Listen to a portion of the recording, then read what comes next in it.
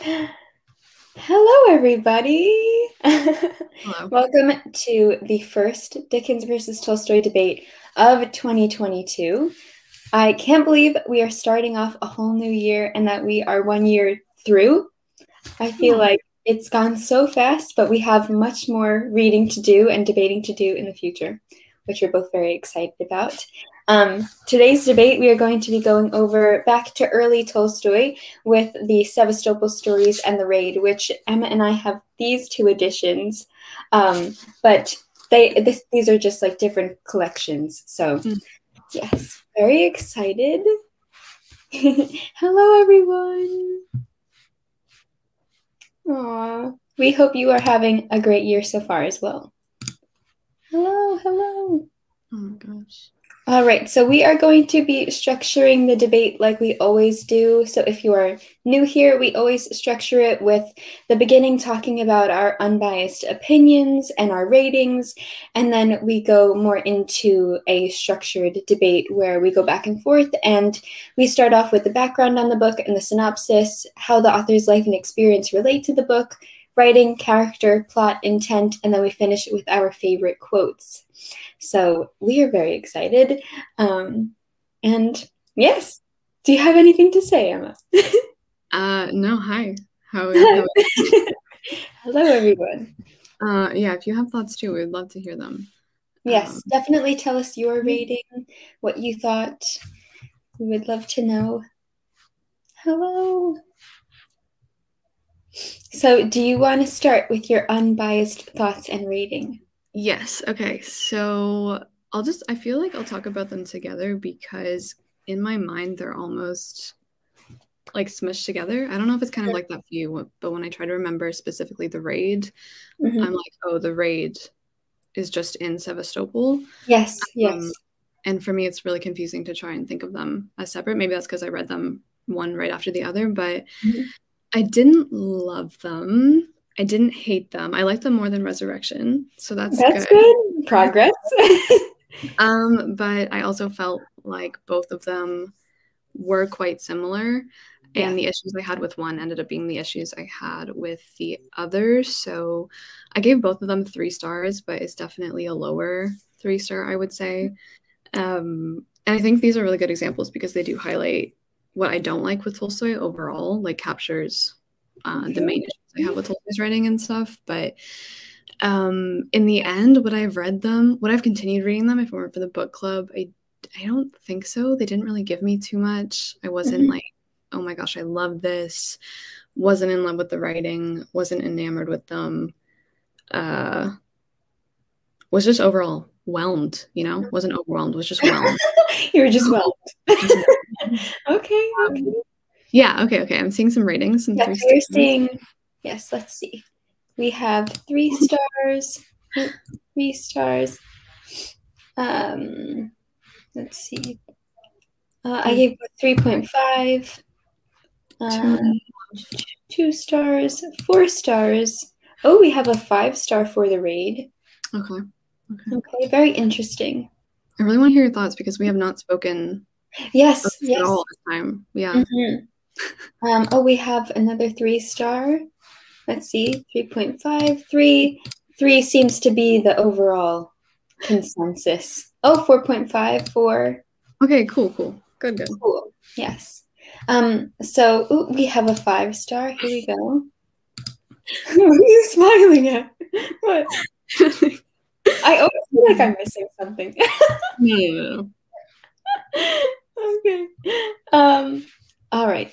My opinion, my thoughts. Yes. I give both 4 stars because they weren't my favorite that I've ever read from Tolstoy, but I really got so much out of them.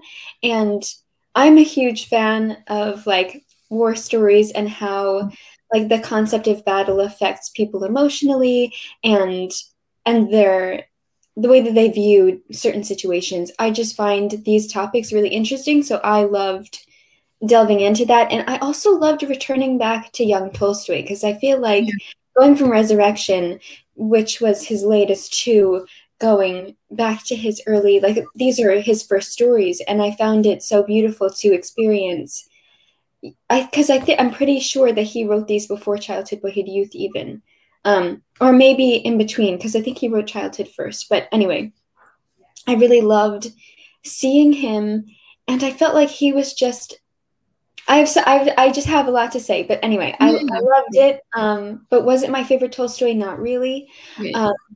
So yes, those are my opinions. Let's see. We have 5-star Sevastopol for the raid. The first sketch is 5 stars. Yeah, okay, I'll agree with that. I think Sevastopol, the first one, especially, is the one set in second person, right? Yes, I love oh, Tolstoy. Yes. Second person Tolstoy. Hello. Pulling out the stops. That one was my favorite. That one was my favorite for sure. So yeah. 6.7 stars.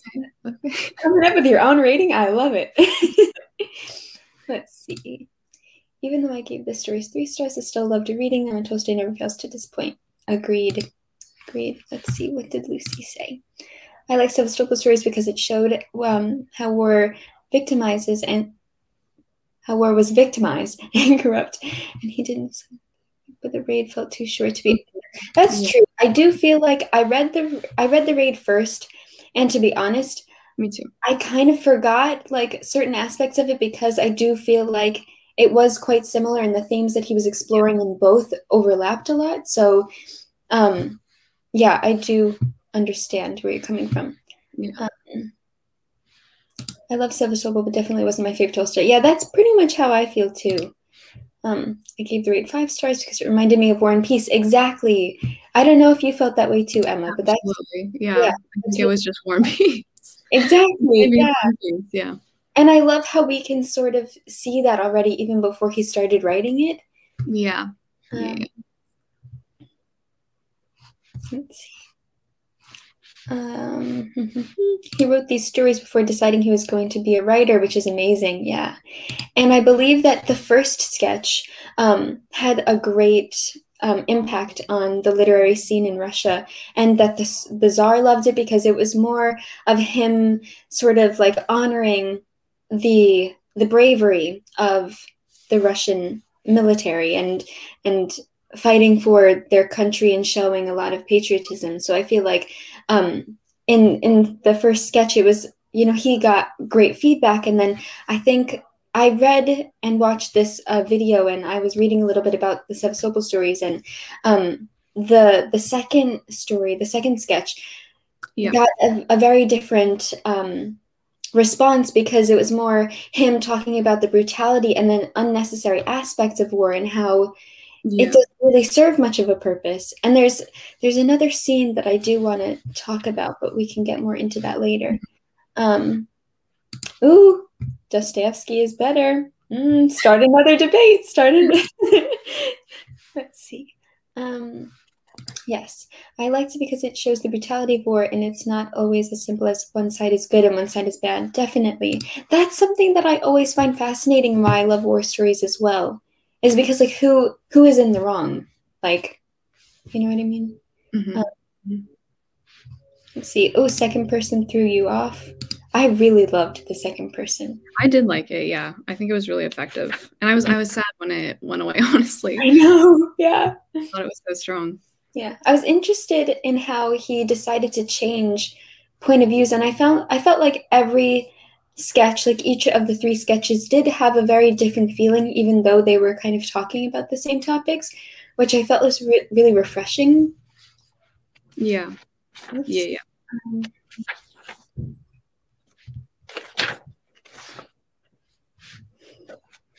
Hey, that's amazing. I hope you're enjoying it.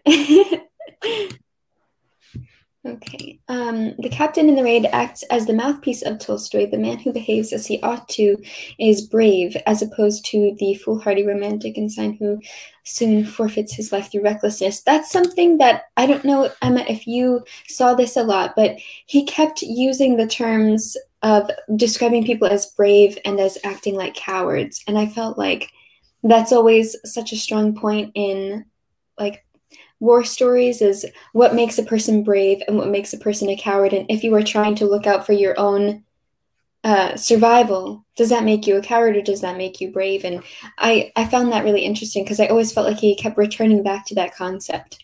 Yeah. And in the raid too, a little bit, but yeah. I don't know. I had some problems with that actually, but I won't say too much. Ooh, okay. Well, I mean, okay, well, let's talk about the background in the book and the synopsis. I feel like we were already talking about this a little bit. So basically, the Raid and the Sevastopol Stories, as is all of his work, is heavily based on his own experience. And he actually went to Sevastopol and he experienced it and in the Crimean War. And I think because what he saw was so horrifying to him that he wanted to bring attention to it, and he, like we were saying, he was dabbling in writing, and even before he knew that he wanted to pursue that as his career. So obviously the background of the book and what it's about is his own experience, because I do feel like it has such a tangible feeling to it, and it really does feel like you are experiencing it. It doesn't feel like fiction, even though he sort of wrote it as, well, it doesn't even, do you know what I mean? Like, exactly. It didn't really feel like fiction at all. It felt like a first-hand experience, and that's exactly what it was. I remember the scene in the Sevastopol Stories when he's walking up the road. I think it was to the 4th Bastion, and he's talking about hearing all of the bullets go by him and the cannons and everything. And he's saying that I was thinking about if I should keep going on the road or if I should walk into the trench that's going along the road to protect himself. And it's just like, I felt like I was there with him, and you're trying to make that decision of like what to do in this incredible situation. Yeah. Okay.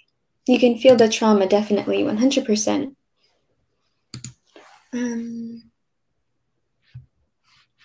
Let's see. The only Tolstoy I've read is Anna Karenina, which felt very different, so maybe I enjoyed them more because I didn't have other war-themed Tolstoy to compare. Yeah. Very interesting. Yeah. Ooh, we have another Anna Karenina reader. Amazing. Okay. Oh yes, the descriptions of the landscapes I felt were so beautiful. Definitely. Okay. All right. Do you want to go right into writing? Do you have? Yeah. What you dislike. We already talked about the Raid being kind of a mini piece of War and Peace. Yeah, it felt so much like that with the same metaphors. I even felt almost like I was reading some of the same sentences from War and Peace sometimes, with the soldiers or the army being described as water or flowing river and stuff like that. And that's not a bad thing because I freaking loved War and Peace. That was just really cool though to see that I feel like he just put the Raid in War and Peace sometimes. In some parts, but that was actually cool. I didn't mind that really. But the writing, I think now that we've read, what have we read from Tolstoy that are like his war pieces? War and Peace, The Raid, Sevastopol. Not the Resurrection. Like in some parts, it kind of gave me that feel. But overall, like it's just very repetitive. We even talked about this with War and Peace, I think, during our live show for that one. But it's so repetitive in so many different aspects. The sentences he's using, like even when I was reading Sevastopol, sometimes I would stop and I would be like, have I not read this exact same sentence before? I just read this sentence shuffled up a little bit. And that is, I think that's one of his tactics, right? And War and Peace especially, because he just stops and he's like, okay, now we're going to talk again about my philosophy, and I'm going to tell you in a different way this time. I didn't mind it too much in War and Peace, but I think now that it seems to be Tolstoy's broader thing, or at least in these stories too, I'm like, okay, you're kind of done, please. But as well, the amount of times, even with the nature writing, I love seeing Tolstoy's nature writing back because I miss that so much from Resurrection. But that, as beautiful as it is, it's also extremely repetitive. Like at the end of the day, he'll always describe the same thing. In Sevastopol, we talk a lot about water and the grass, and in the Raid, it's like, oh, nature with against kind of the soldiers and that parallel. But I think like if I have to bring Dickens into it again with him, I feel like there's so much inventiveness in, is that Willow? Oh my god. It is, I'm sorry. No, that's amazing. So much inventiveness in whatever he's writing about that it never feels as though you're reading the same thing over, whether that's nature or a building or character descriptions. But in Tolstoy, when he brings up the same things, I almost feel as though he's just wasting sometimes, which I didn't love. I don't know if you felt that way. Did you feel like that? I know what you mean, because I did notice that, but I don't think it's something that really bothered me. Okay. Because I think it's because I love it so much that when I see it more and more, I'm just like, oh yes, like one of my favorite aspects of Tolstoy. Okay, you know, so we have very different reactions, yeah, I just have a different view of it, I think. Because I do feel like Tolstoy is very fond of like repetition and creating gravity with the repetition. So sort of like making emphasis for certain things. So I don't know if like I wonder if that's intentional of him describing certain things. You know what I mean? I think so, yeah. Especially in the Raid, yeah, like Lucy's saying, because it's only around 28 pages. Yes. And it's always the same thing hammered. Like it is intentional. It is supposed to be repetitive to, I think, bring home the point or whatever. But yeah, I think it might even be stronger to just leave it as that one impression or as that one description. Yeah. So that's something I'm noticing more as an overarching thing with Tolstoy, that I'm just like, I do not want to spend time. But we do have very different reactions to it, even if I'm thinking, oh, I don't want to spend time reading the same thing over again. Like I get it. For you, it's like a delight, which is really cool. So yeah, definitely. Again, I feel like we always say in the debates, like it is so personal preference. Yeah, and exactly. that's what I find so interesting. For me with the writing, talking about Sevastopol in second person, I really want to talk about, because that's something that we've never seen in Tolstoy, so I thought that was really interesting. And I loved how he like completely brings you into the situation, and it really feels like you're experiencing what he's talking about, because he's putting you in his shoes and sort of saying like, well, you would see this and you would do this and you would go here and you would go there, and this is basically what's happening around you. Whereas I feel like he does that in War and Peace. When we enter War and Peace, we enter the drawing room, and it sort of feels like he's taking us by the hand and introducing us to all the different characters. And I felt like that's how he was. He was sort of giving us a tour of Sevastopol and setting the scene and really bringing us along and making us part of the story. And I really valued that, because it didn't feel like I was reading about people experiencing things and I was sort of a third party, outside of the situation.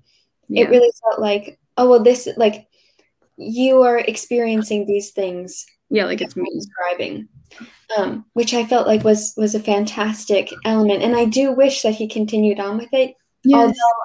Although I did find it really interesting how he switched. And I guess like the different effects that, like, I just find it fascinating but that point of view can have such a great effect on you in that way. Yes. Yeah. Do you have? Agree, 100%. I was delighted when I started Sevastopol, and it was second person. So I'm picturing that. Like, what would a Dickens novel in second person feel like? You know? Yeah.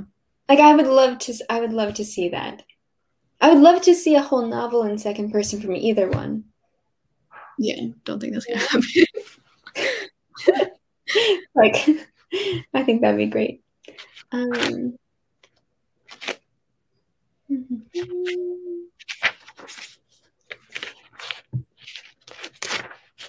Yes, it's definitely very hard to compare.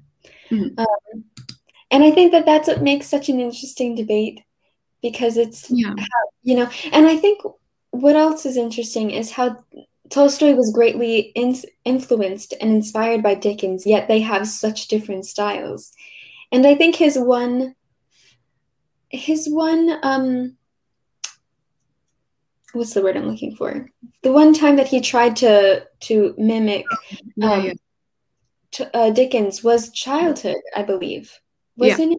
Because he was trying to like mimic what Dickens did with David Copperfield, sort of like a fictionalized account of his own upbringing, but changing quite a few things. Yeah. Let's see. Okay, and then I just want to check my notes in the book because I did put a little post-it. Okay.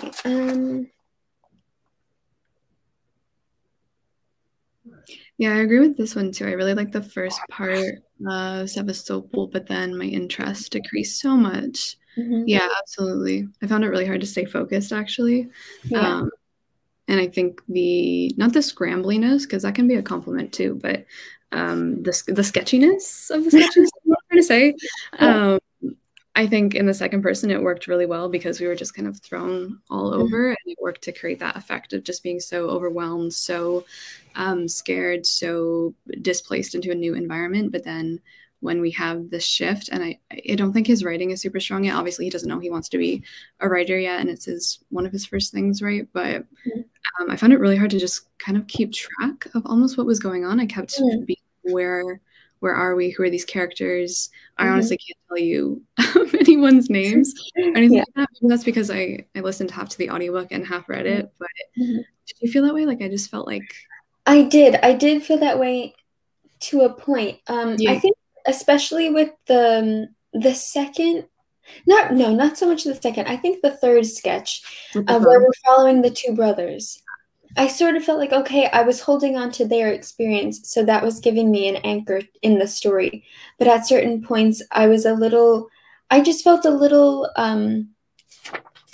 floating, disconnected. Yeah, slightly disconnected.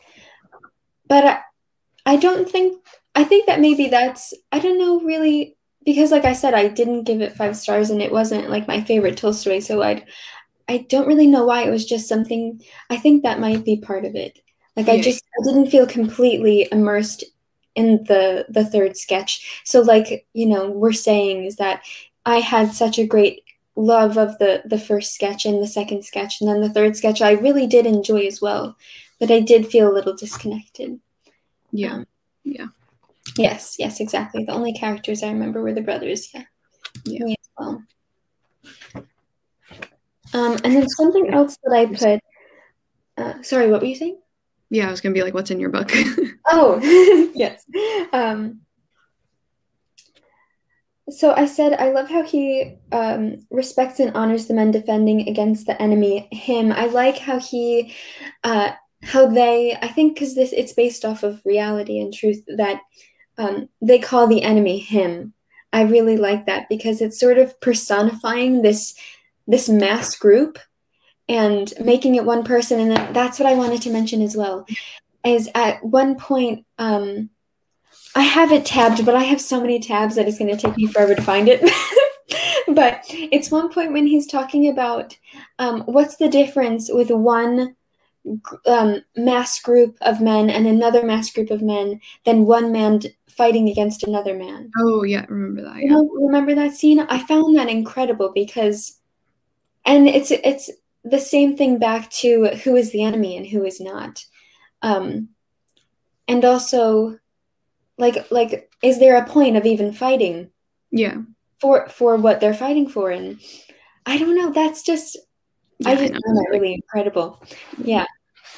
And then I liked how he acknowledged the brutality and how he really brought that to the forefront because I think in certain war stories, not that they glamorize war, but I think we're so used to like, oh, these men are so brave and they're fighting for what they believe in their country and their land, and that's what they're meant to do. It's their duty. But at the same time, Tolstoy is sort of questioning that, and I like that he questions that. And I know that had a very conflicting response to society at the time. Let's see. Yeah, and then that's pretty much like the same thing. Oh, I loved how he ended the first sketch, so I just want to read it out. The stains of an old waltz that is being played by the regimental band on the boulevard come floating across the water, together with the booming of the guns from the bastions, which seems strangely to echo them. I felt like he writes certain scenes, like I loved how it was floating across the water, and then you have like the booming guns and the drums and the echoes, and I think that certain words that he uses are so resonant, and I don't know, they just play so well in my head. Let's see. His descriptions of the wounded and the dying, I was just heartbroken. And I felt like you could really feel that it's so authentic, and then that's really how things work, you know? There was such a... and then another part is when he talks about the hero of the story isn't one man, it is truth. I love that. Like, it reminded me a lot of... I don't know if people are going to yell at me for saying this. It reminded me a lot of Ernest Hemingway, because I feel like he's always, like trying to write very truthfully, and that if he writes one true sentence, then that is a success. And I love that about Ernest Hemingway, and the fact that Tolstoy said something similar, I really loved that as well. Because to a point, like, that's the question that we're asking, like, is there a hero, is there an enemy? But the only hero really is truth, and that's exactly what he's giving to us. It's just the truth of it. Ernest Hemingway? Oh gosh. Am I gonna get yelled at? How do you feel? How do you feel about this? Yes. You can be honest. Well, it's a debate, of course. Yeah, absolutely. I agree to an extent. I also think some of what Tolstoy, like the angle that he takes a lot, yes, his hero is truth, but it's also sometimes I think too much of his truth, and I think his view sometimes is just way too, I don't know, sometimes I think the nuance was missing a little bit from Sevastopol, and I think, well, I'm kind of getting into characters a little bit, but a lot of the people that I do remember, they're not so much people as just impressions of the coward or the soldier who is trying to be the hero and is obviously quite reckless and just being in search of glory. But I think too with the truth thing, a lot of it in the Raid, actually, mostly, a lot of his lines were just so idealistic and unrealistic to me, especially with the nature thing. Like I think it was the quote that you loved a lot. It was about nature, and the soldiers like coming into contact with nature, that they would relinquish all violence or all evil from them. What? No. No, that's beautiful. That's a very nice, lofty thought, but it doesn't make any sense. That's clearly not what's going to happen. That's clearly not what's happening. I don't know. I don't know. Sometimes he just says things like he'll lead up this like amazing experience of war, his experience with war, how awful it is, and then he'll come in with a line that seems to be the savior or some thought that could do something to the situation, but it's just completely... I don't know. Do you feel like that? I'm just like, this is not going to happen. Don't give me a reality that's not going to happen. No, I like that, because I didn't even think about that. I was just, no, I think that's really interesting. I don't know. I don't know if it's me being like, oh, beautiful Tolstoy, and sort of like, it going over my head, but I don't know. Because I do feel like I get what you're saying, where Tolstoy can be kind of like, this is my truth, and this should be your truth as well. Yeah, that's what I sort of like persuading the reader. So, but I do feel like he was so passionate about these things that he wanted to share his own opinions. Yeah. So, because I mean, granted, like when they were published and people read them, there were very differing opinions, and a lot of people didn't agree with him. So, it's interesting to see though how he views those aspects. Oh, here's the quote. "No, the hero of my story, whom I love with all my heart and soul, whom I attempt to portray in all his beauty, is now and will always be supremely magnificent, the truth." I love that.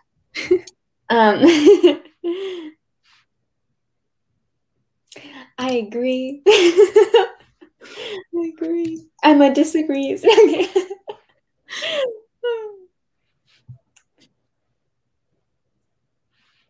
Okay. Do you want to go into character now? Yeah, I don't have too much to say. Do you have something to say? I don't have too much to say either, so I'm interested to see what you think. Okay, the only kind of one we already talked about how we didn't really have a kind of grasp on a lot of people, and that's not a bad thing, but sometimes I felt as though they were just boiled down so then Tolstoy could talk about the truth of what was happening with people being so inflated for war or fighting for the wrong reasons or just enjoying violence to gain glory and stuff. So sometimes when I would like be alongside the characters, they would just feel as though they were fulfilling that like self-fulfilling prophecy that Tolstoy was writing about, and these like people did exist like this, and I think during the period this was such a thing that was happening and is still happening, but a lot of the times I did just feel like they were boiled down to one impression yes, that Tolstoy was sort of like we are just following him, like, you know. Yeah, like people who were cowards or the ensigns who were being so reckless and trying to heighten themselves in the army and stuff. So I kind of missed the characters from there, but I think these sketches were, I wouldn't say he was doing it on purpose, if that makes sense. Yeah. No, they're more plot driven. Yeah, absolutely. Yeah, definitely. Yeah. And I do find that interesting because when we think to childhood and what else we've read from him, it's mainly character driven. Yeah, this was interesting. Yeah, very interesting. And I do feel like because this was based so heavily on his own experiences, that maybe he and Truth were the characters that he was trying to portray. Yeah, that's nice. Yeah. Are these stories a good starting place for Tolstoy? Yes and no. I kind of feel like it depends on. I think if I read these first, I would be kind of like, I think you should start with like Anna Karenina. Honestly, that's what I tell everyone, and it's funny because like that's one of his, epics, and I feel like it is a daunting place to start, but I think you get everything from him in there. But the first Tolstoys that I read were the two short stories, How Much Land Does a Man Need and What Men Live By, and they're in the bind up of A Little Black Classic. I forgot what number it is. But that's the first Tolstoy I read because I wanted to read Anna Karenina, but I was nervous and I didn't know how I would feel about it, and I didn't want to like dedicate so much time to Anna Karenina because I didn't know how I would feel about it. And I absolutely loved those two short stories. So I do think that those two short stories are a great place to start. Although I haven't read them in like 2 years now. The Cossacks is a good place to start. Okay. Yeah, definitely Anna Karenina and War and Peace are much better, but it also depends on your taste. 100% depends on your taste, your mood, what kind of story you are looking for. I'd love to know how you guys all got into Tolstoy, if you wouldn't mind. Yeah. Invest the time and energy starting with Anna Karenina, 100%. Do it for Levin. That's what I would say. Do it for Levin and Stiva. The Cossacks make a good start. Okay, interesting.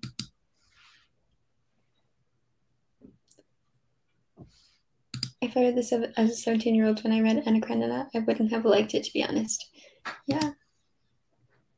The Death of Ivan Ilyich. Oh, I hit the wrong one. Let's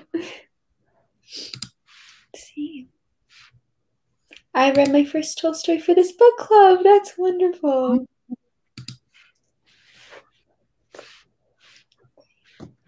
Death of Ivan Ilyich.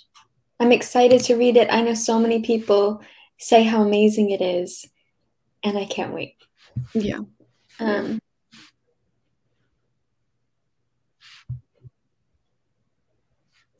right. Do you want to go into plot? I kind of feel like we've sort of been talking about these topics already, but do you have anything specific you want to mention?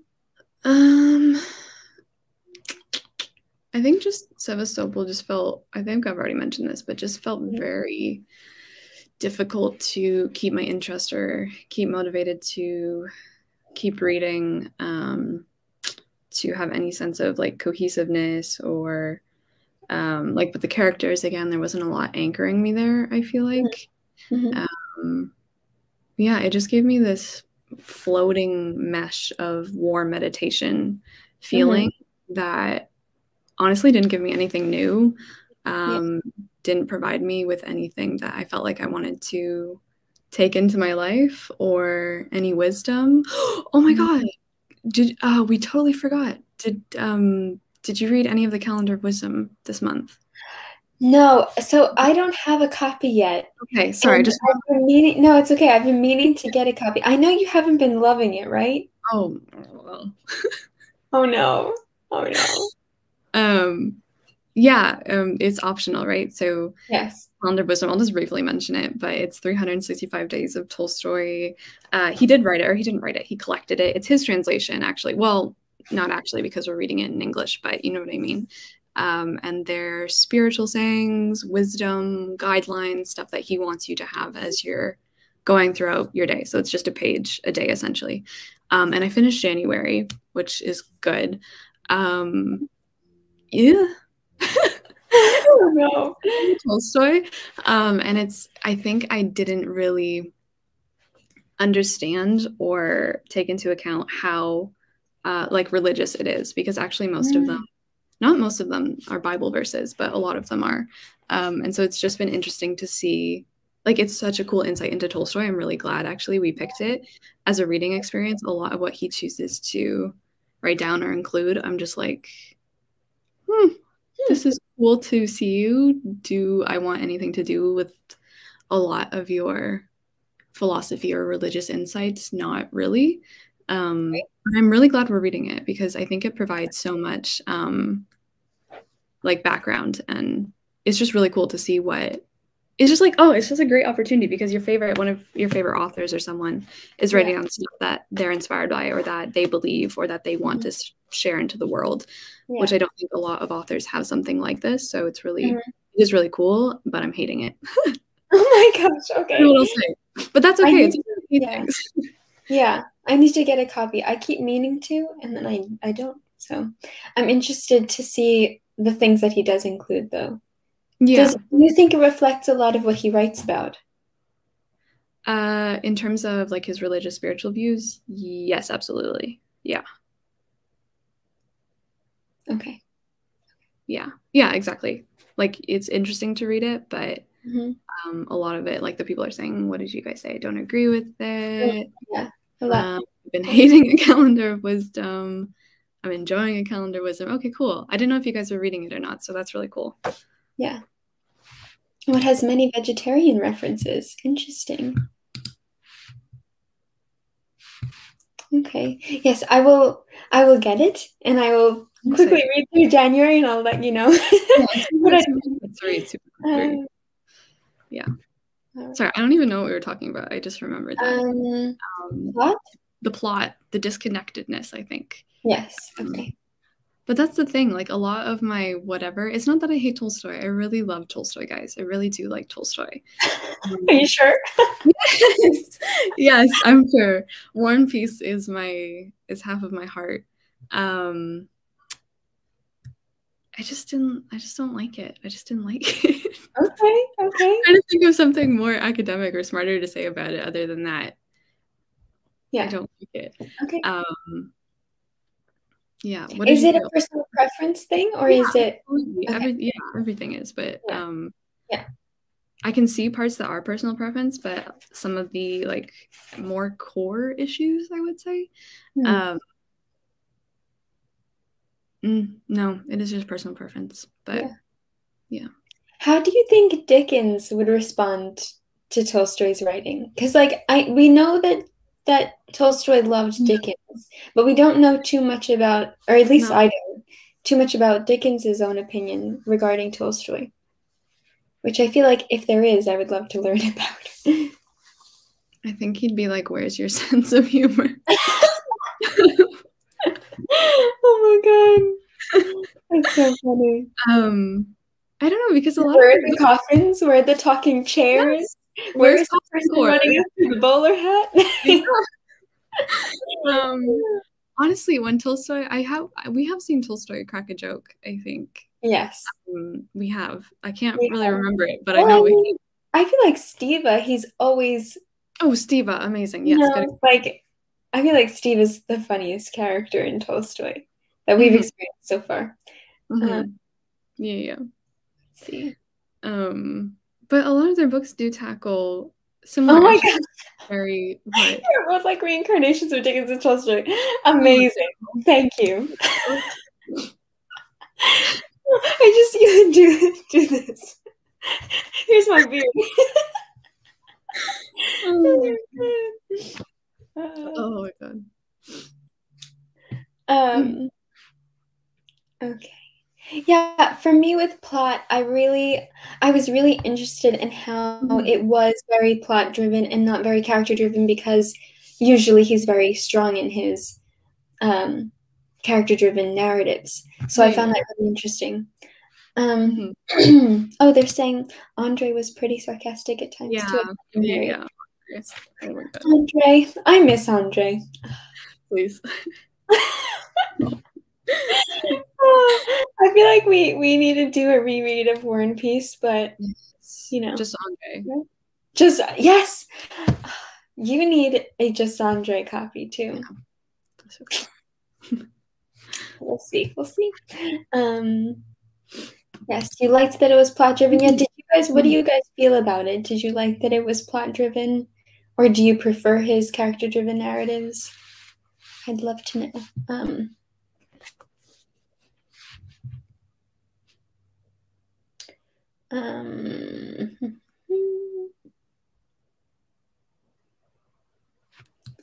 Okay, and then I do feel like intent. We always talk about like the author's intent. We've kind of been talking about that the whole time.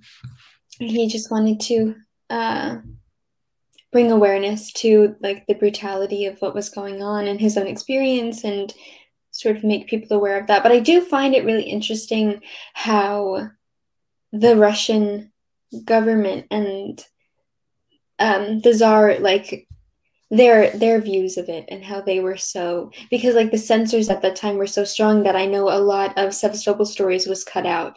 And I do, yeah, and it was because he was, I don't know if this has, I didn't check if these editions have the pieces that were cut out or not, but I know that because he was sort of showing the brutality of war and questioning why we even go to battle, that was obviously against their views. And I know that a lot of it was cut out, and so many literary figures were exiled and held at gunpoint and then exiled, and just the things that they would do is just baffling to me. So to think like that's something that I always appreciate about Tolstoy and Dickens too, but I feel like Tolstoy, he was writing in a time and place that it was almost dangerous to do what he was doing. It was dangerous to do what he was doing. And I feel like with Dickens, obviously it's a very different place that he's writing from, and the things that he's writing about. So I don't know. I think that like circumstantially it's different. Yeah, very different. Yeah. The edition I read had the cutout parts in brackets, and without this means to be completely different. That's so interesting.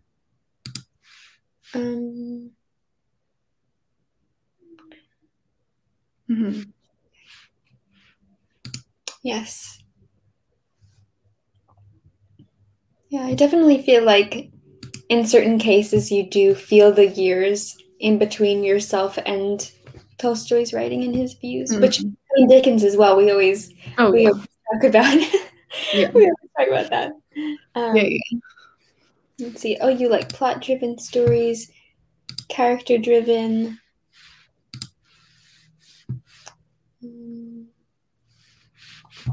Okay.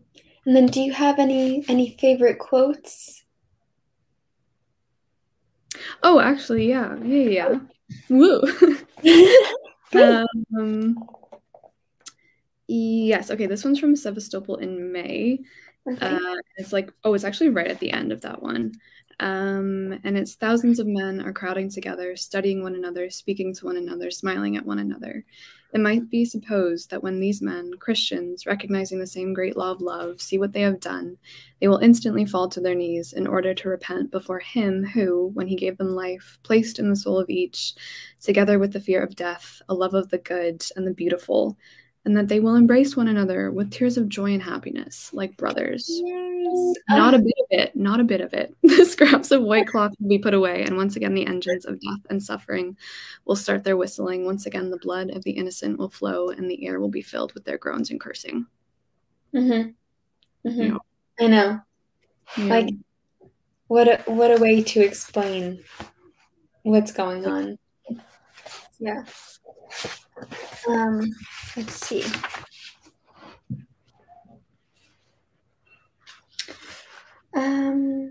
Which one do I want to pick? I have a few.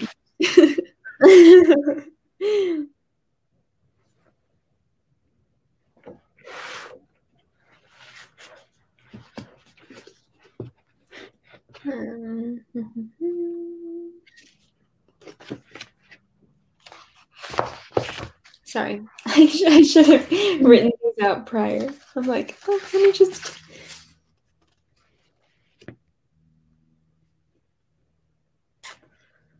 I think that might be the only one I have. Okay. Yeah. Okay,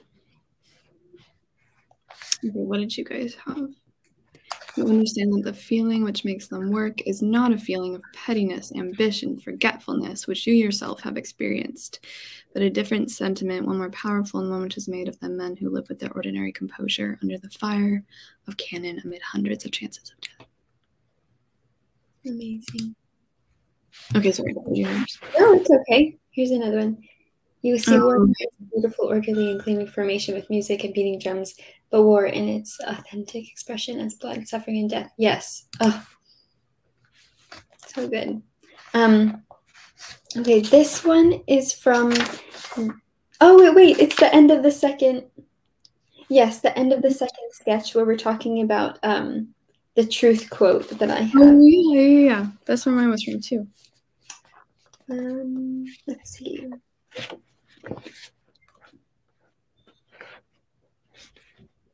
Yes, okay, yes. We have the same quotes. Oh, wait, what's this one?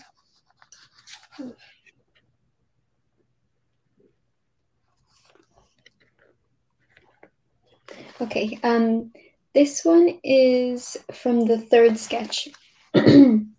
And it says, "But let us quickly lower the curtain on this deeply depressing scene.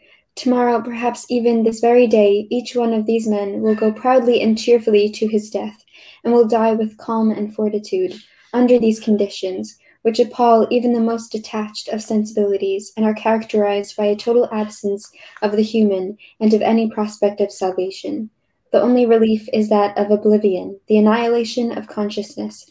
Buried in each man's soul lies the noble spark that will make a hero of him. But this spark grows weary of burning brightly all the time.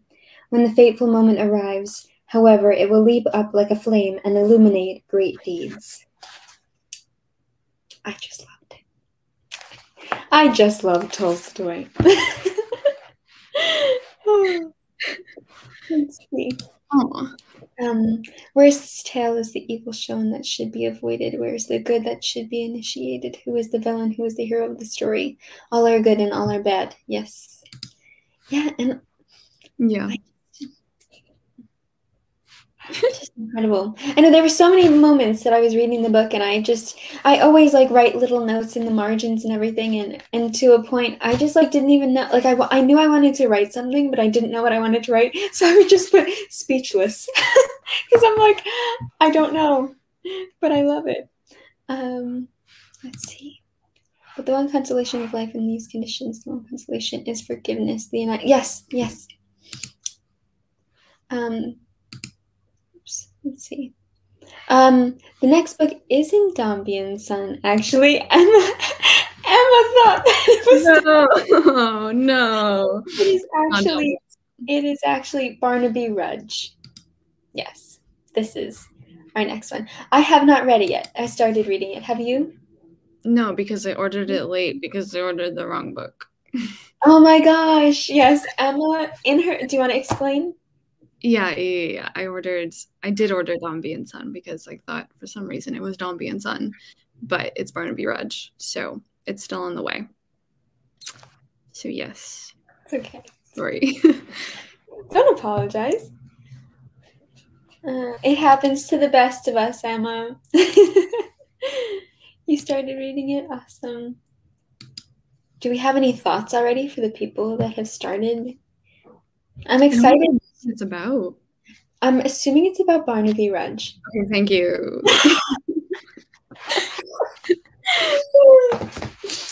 Let's see. I do have some quotes for the raid. Oh, okay, nice. Just wanna. Oh yeah, can I share the one that I liked that you had thoughts on? Yes. Okay. Nature seemed to breathe with pacifying beauty and power. Can it be that there is not enough space for man in this beautiful world, under those immeasurable starry heavens? Is it possible that man's heart can harbor, amid such ravishing natural beauty, feelings of hatred, vengeance, or the desire to destroy his fellows? All the evil in man, one would think, should disappear on contact with nature, the most spontaneous expression of beauty and goodness. Would one think? Though? Would one think? I think it depends on the one that is thinking.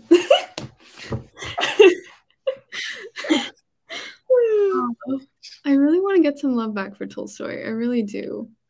I want some book. I want an experience like I had with War and Peace. I don't know where it's gone. Okay. Well, it might come back. I know that Haji Murat is a lot of people's favorite. I know that Death of Ivan Ilyich, a lot of people love. The Cossacks, a lot of people love. So we will see. I'm excited. I am excited as well. I'm excited for Dickens because we're getting to his later works, and I'm like, yes. Oh, I just read Barnaby Rudge. Oh. Worse Dickens. Okay. We have some opinions. Dostoevsky versus Hemingway. I'm there for it. I'm really liking Barnaby Rudge. That's awesome. Okay. Best one so far. There we go. Different opinions. I'm about 100 pages in, and it's kind of strange. I'm not sure what I think about it yet. Okay. Because I feel like out of all of his books, Barnaby Rudge is one of the, like, Martin Chuzzlewit and Barnaby Rudge, I feel like, aren't talked about very much. Yeah. Jane Austen versus Charlotte Bronte. These are amazing combinations. Oh, yes, A Tale of Two Cities. I'm so excited to read A Tale of Two Cities to see more, like, war in Dickens. Yeah. I feel like that would be really interesting because I don't think we've experienced that yet. A lot of people say it's Dickens' worst book. Okay.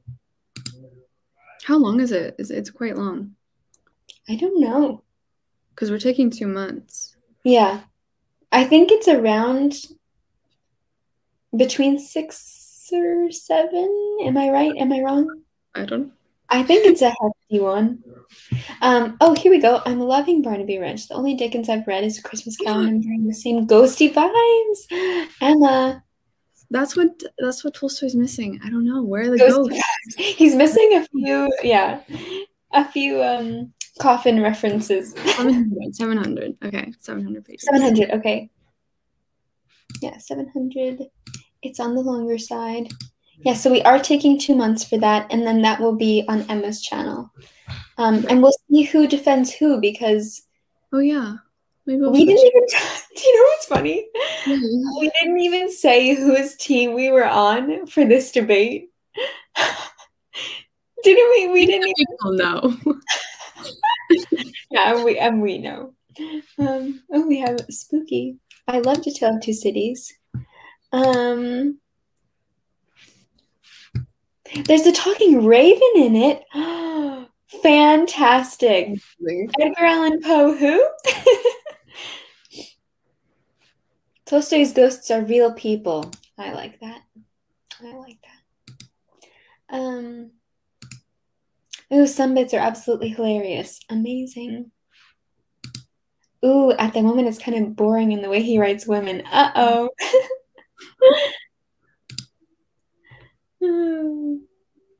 It's inspired by Edgar Allan Poe's The Raven. Fantastic. It's inspired. Wow.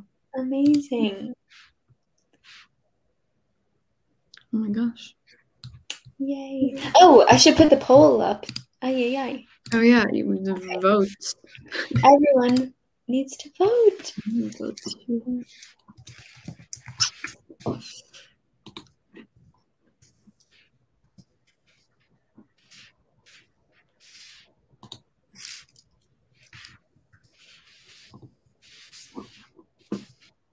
I'm glad we like went back to original Tolstoy though, because it was so cool seeing like I think you can literally see in these War and Peace coming to creation a little bit.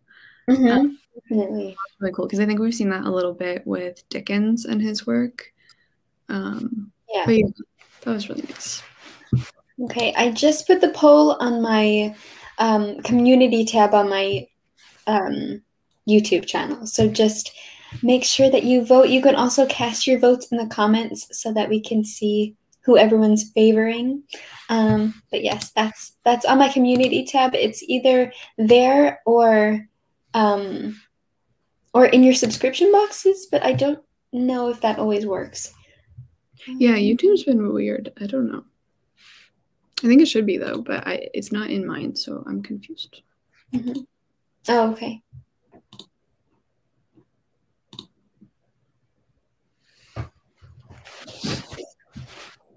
Did you vote, Emma? I did. Okay, I'm gonna vote too. Wait, can I vote? No, I can't vote on my own poll. I'm gonna vote on my own poll. So I'm assuming you're voting for Dickens still. Oh, maybe I just won't say this here. Maybe I'll keep it to myself. Yes, this time around it would be Mr. Charles. Okay. Yeah. Mr. Charles Dickens. Charles Dickens. Do you know who won from the whole of last year? Oh, absolutely, Mr. Leo Tolstoy. Mr. Leo Tolstoy. Of course, the Count himself. It did like looking at all the old polls, it did start to even out a little bit, but definitely Tolstoy. Yeah. Okay.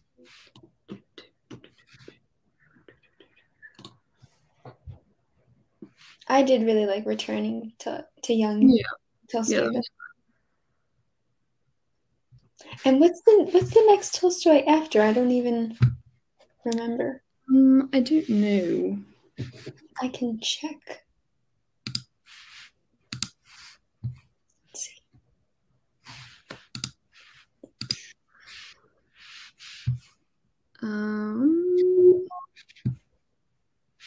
Oh, it is Family Happiness. Ooh, okay. Polikushka. Okay. Yes, Family Happiness. I've never heard of, so I'm interested. Family Happiness and Polikushka. Okay. Awesome. So those are the next Tolstoys. Ooh, Tolstoy for me so far for Lucy. Are we reading all of their works? We are reading all of their fiction works.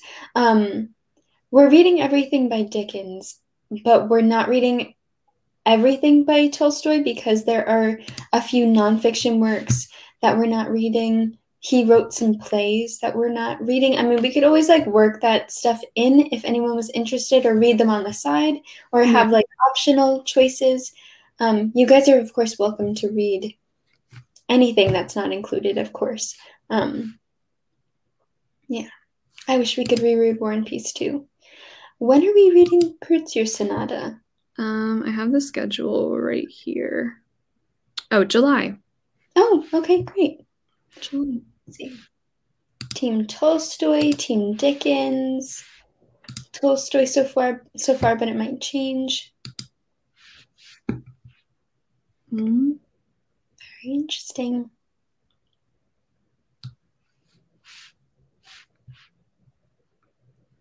Oh, this is so fun. I can't believe it's been a whole year. I know. I feel like January took 5 years. January was... Yeah. Oh, we have another Dickens. Nice. Oh, Dickens? The Dickens might be in like... I'm a Dostoevsky guy. There you go. Who made the schedule? We both made it.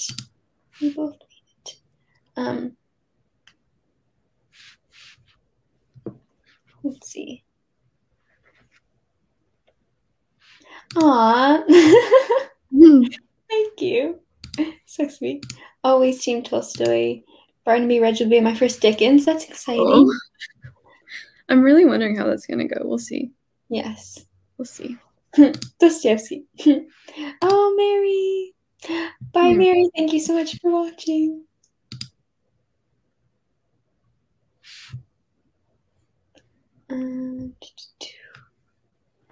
Very interesting. Oh, there's 70 votes. Let's see. Ooh, Tolstoy is winning so far.